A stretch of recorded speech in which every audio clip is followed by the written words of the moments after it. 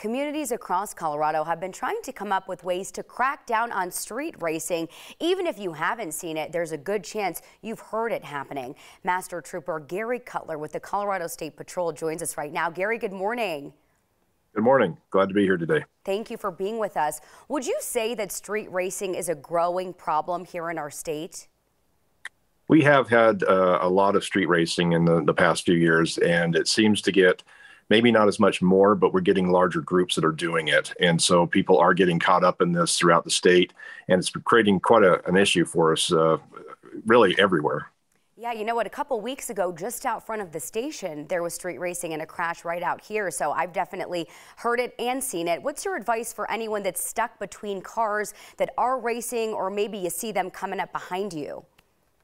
So it really comes back to being that defensive driver, always watching about what's going on. So if you see them coming up behind you, whether you're in on an interstate or you're in a road that's just in the town, see if you can move out of the way. This is not a time to be trying to confront them or do anything that might agitate them. They go off of mob mentality because there's so many of them. They think they can get away with a lot more stuff. And so your biggest thing is to make sure that you're staying safe and anybody in your vehicle. So if you do see them, call 911, stay in the vehicle, don't confront them, don't try to push through them. Gary, is there a time of day that you're seeing more street racing, like morning, afternoon, nighttime? Usually you'll see it mostly on the weekends in the evening, but it doesn't mean you're not going to see it during the day.